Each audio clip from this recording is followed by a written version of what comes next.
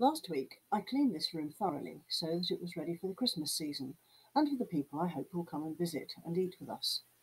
And today I've laid out all these bits and pieces for decorating it, not by painting or wallpapering, but because I want to make an Advent candle centrepiece for this table.